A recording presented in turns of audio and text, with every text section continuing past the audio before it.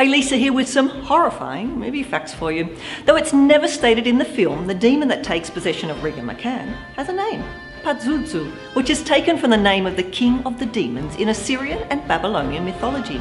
Now, the poster for the Ghoulies, featuring a ghoulie popping out of a toilet, reportedly caused several angry mothers to write letters to the studio saying that their kids were too scared to use the bathroom after seeing the poster.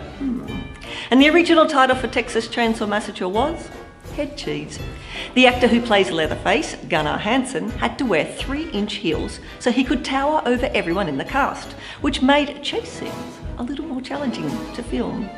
Keep up to date with all the latest releases by subscribing to our channel and checking the notification bell, and I'll see you next time.